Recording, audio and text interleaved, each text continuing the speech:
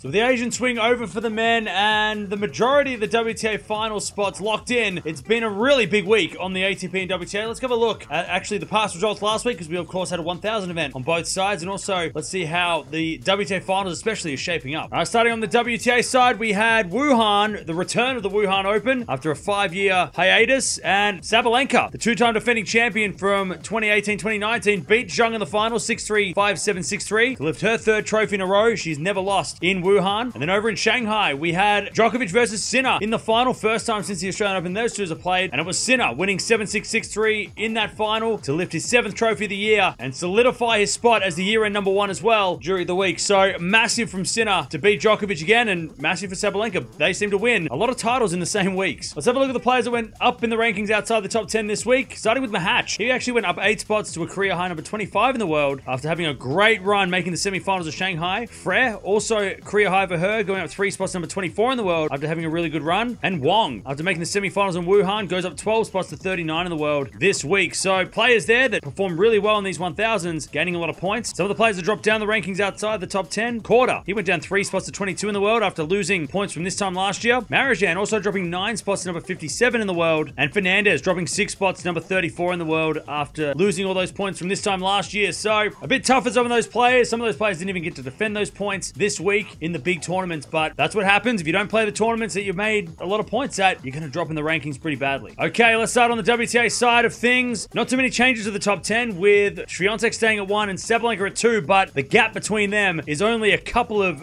less than 100 points going into the WTA finals in a few weeks. So really keen to see how that 1-2 battle goes over the next couple of weeks. We did have a little bit of a change in the middle though, with Gauff going up to number 3, pushing Pegula down to number 4. Rybakina, she stays at 5, Paolini at 6, Zheng at 7, Navarro at 8, Collins at 9, and Krejcikova dropping out of the top 10, making way for Adaj Maya, who goes up 2 spots into that number 10 spot, which is where she has been a career high before. So back in the top 10 for the first time in a while. But man, that 1-2 battle between Swiatek and Sabalenka is really heating up, and it's going to be really fun to watch over the next couple of weeks. All right, let's go over the WTA finals now, and we did have some big changes, and of course a lot of players starting to qualify. Sabalenka, she goes up to number 1, pushing Swiatek down to number 2. Just shows how good Sabalenka's been all year. Also a little bit of a change with Gauff going up to number 3, Paolini going up to number 4, pushing Rybakina down to number 5. Pegula goes to number 6. Zheng, she goes up 1 spot to number 7, pushing Navarro down to number 8. Collins at 9, and of course Krejcikova, who's already qualified, will round out the rankings for this week. She's actually number 12 in the rankings, but because she won Wimbledon, she gets in. But the players that have qualified, Gauff, Paolini, Rybakina, and Pegula, have all qualified, which means there is only 1 spot up for grabs. And so far, with a good week in Wuhan, Zheng has got that spot. But Navarro still has a chance. She just has to do really well over the next couple of weeks. And a very outside chance is Collins, but it seems like Zheng is going to take that last spot if she can play well over the next couple of weeks, so she is still playing. And Navarro, she's going to have to do a lot of work to make up the difference. Going over to the men's side of things now, and no changes at the top, with Sinner at number 1 and Alcaraz at 2. Zverev at 3 and Djokovic at 4. Medvedev comes in number 5. With Taylor Fritz, he goes up to number 6, pushing Rublev down to number 7. Hubie Hurkacz falls out of the top 10 completely, with Ruud going up to number 8. Demonor's back in the top 10, going up to number 9, 2 spots higher than last week, despite not playing at all this week. And Dimitrov's still at number 10 there, staying there for another week. But yeah, Hurkacz not playing in Shanghai and losing a lot of points, dropping out of the top 10, and he's really in danger for missing the ATP Finals as well, which we'll talk about in a second. All right, going over to the ATP Finals, and still only 3 players qualified, with Sinner, Alcaraz, and Zverev. No changes to those rankings. They're still the only 3 players qualified. Medvedev not too far behind to qualify at number 4, with Fritz at number 5. But Novak Djokovic, he goes from number 9 into number 6 after making the final in Shanghai, pushing Ruud down to number 7, Rublev down to number 8, Demonor down to number 9, and Dimitrov hanging on to that top 10 spot for now. But big move by Djokovic, putting himself in the race to the finals and almost making 4,000 points, which usually, if you get between 4,000 and 5,000 points, gets you qualified. So Djokovic only has to play well in Paris at the end of the year, and he's all but qualified. And of course, guys behind him have to do really well. Guys like Demonor, Rublev have to play well over the next couple of weeks if they're going to even trouble Djokovic on missing the finals. So it just goes to show one good week in a 1,000 event can really help you in this race to the finals, especially towards the end of it, with the spots starting to get locked in. So there you go. Lots of things to talk about this week. Of course, with the season coming to an end, this is what happens. Players are starting to qualify for the WTA and ATP finals over the next couple of weeks, or probably in the next week. Medvedev will probably qualify. Fritz is not far behind. Djokovic is back in contention. It's been a big week of tennis, but let me know down in the comments below. What's been your most, I guess, your favorite part of the week? Has it been Djokovic making a final again of an ATP 1000 event? Maybe Sinner and Sabalenka winning again at the same week. They did it in Cincinnati. They did it in Australia. They did it in New York. And now they've done it for the 4th time, winning a title title in the same week. It's very strange. And they're both going to be number 1 in the world as we get to the end of the year. Of course, Swiatek has a lot of work to do if she's going to be the number 1 in the world at the end of the year. But there it is. Those are the rankings. A lot of changes this week.